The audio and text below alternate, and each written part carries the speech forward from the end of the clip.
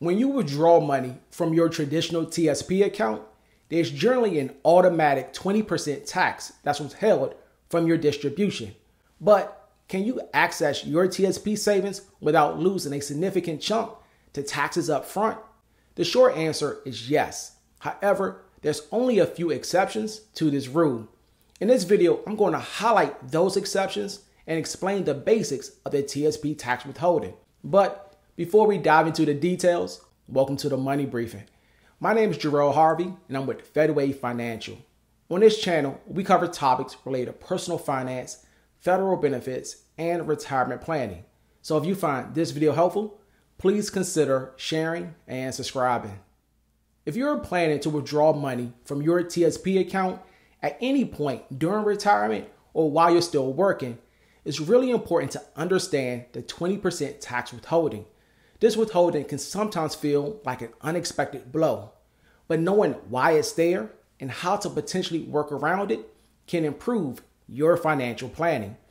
While there's no way to completely avoid paying taxes you might eventually owe, there are certain conditions where you might be able to access your TSP money with less tax implications.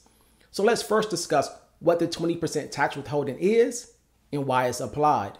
The IRS mandates that qualified employer retirement plans like the TSP, 401k, and 403b automatically withhold 20% of your withdrawal amount for federal income tax. This withholding is similar to how your agency withholds a portion of your regular paycheck for taxes before you receive it. For example, if you decide to withdraw $10,000 from your TSP, you won't actually get the full amount. Instead, you'll receive $8,000 and the remaining $2,000 goes straight to the IRS. This withholding is not an extra tax. Rather, it's a prepayment of the federal income taxes you might owe on the distribution. The primary purpose of this withholding is to make tax payments more manageable. By withholding a part of your TSP distribution, the government ensures that taxes are collected in advance and throughout the year to help you stay up with your taxes. This reduces the chance of facing a large tax bill, which could be problematic if you don't have enough cash to cover your tax obligation. Despite the relatively high withholding rate, the good news is that most retirees and federal employees will have a lower effective tax rate than 20%. So some of the tax withholding may get refunded in the following tax season. Even though the 20% tax withholding is the standard, there are several exceptions that allow you to access your funds without facing the immediate 20% tax hit. The first exception is for individuals who arrange periodic life expectancy payments or installment payments that are expected to last 10 or more years. For these withdrawals, federal taxes will be withheld as if you're single with zero exceptions. However, if you want something different than the default setting, you can change your withholdings to match your marital status and number of dependents, or you can specify a certain amount of taxes to be withheld, or you can have no taxes withheld at all. Another exception to the 20% rule involves payments that satisfy your RMD requirements. Only 10% will be withheld for any payment that goes toward meeting your required minimum distribution. You can also reduce RMD tax withholdings down to 0%. The age to start taking RMDs has increased a couple of times over the past few years, going from 70.5 to 72 and now at 73. The beginning RMD age will increase again in 2033 to age 75. The first two exceptions that we've already discussed mainly affect retirees, but the third exception is for current employees who need to take a financial hardship withdrawal. For this exception, 10% is typically withheld on the taxable portion for federal taxes, but this percentage can be increased, decreased, or even waived as well.